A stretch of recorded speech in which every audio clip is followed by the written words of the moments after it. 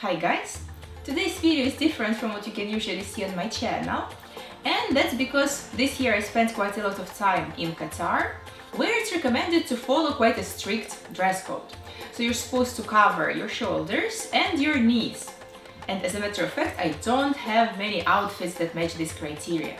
So I decided to create a couple of dresses, a couple of maxi dresses for myself. So I went to that store with materials, picked the best one in my humble opinion, and when I was about to pay for it, the owner of the shop, the real Indian guy, came to me and said, "Do you know that this is not just a regular material, but it's a saree?" And he decided to teach me how to put it on. That was hilarious, because the guy was wearing jeans, a shirt, and he just took my piece of saree and started draping it around himself. Can you imagine a man wearing a saree? That was hilarious. But I remembered the technique, and the first thing I did when I got back home, I tried it on. And what do you think? I loved it so much that I gave up the idea of creating some other dress from this material, and I decided to wear it as a saree. And as I was super excited about learning this technique, I decided to share it with you guys. I'm not a professional by no means, but I would still like to share it with you because I think it's a curious information, even if you won't wear it. But then of course it would be a great option to wear somewhere by the sea or in a more exotic destination.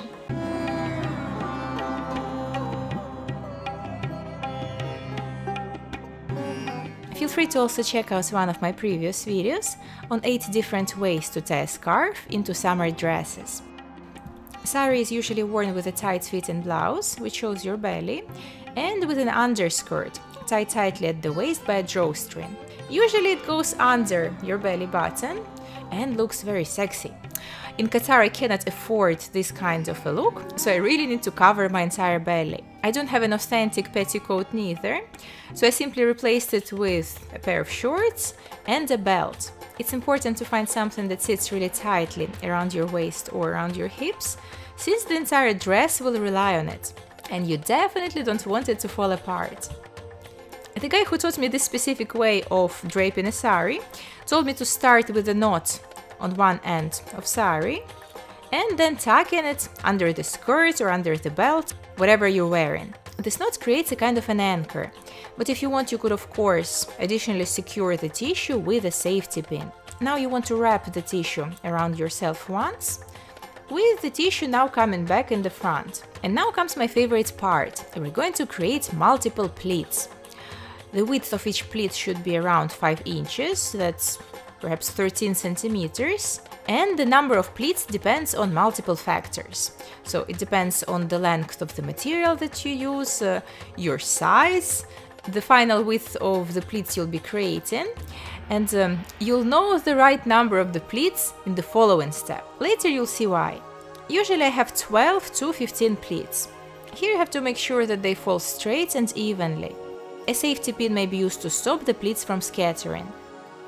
Now you can tuck your pleats into your underskirt, or I'm going to use my belt for this purpose, and start enjoying your beautiful draping. You can tuck them in such a manner that they open to your left or to your right. You can try both versions and see which one you prefer. Drape the remaining fabric around yourself once more and bring it around your hips to the front. Now you can bring the remaining tissue over your shoulder, and at this point the end should fall to about the level of your knees. If it falls lower down, it means that you need to create more pleats in the previous step. And if the end is too short, it means that you need to release a couple of pleats in the previous step. And there you have it. If you'd like to prevent the end portion from slipping off your shoulder, you can fasten it at the shoulder to the blouse with a small safety pin.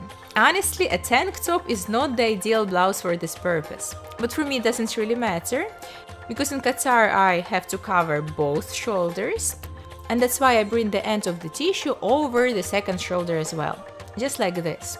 This way I totally conform to local dress code. But soon I'll be going on vacation, and there I plan to wear it slightly differently.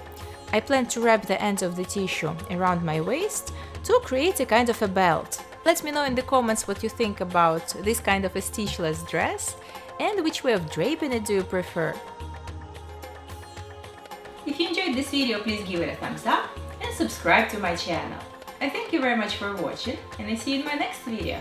Bye!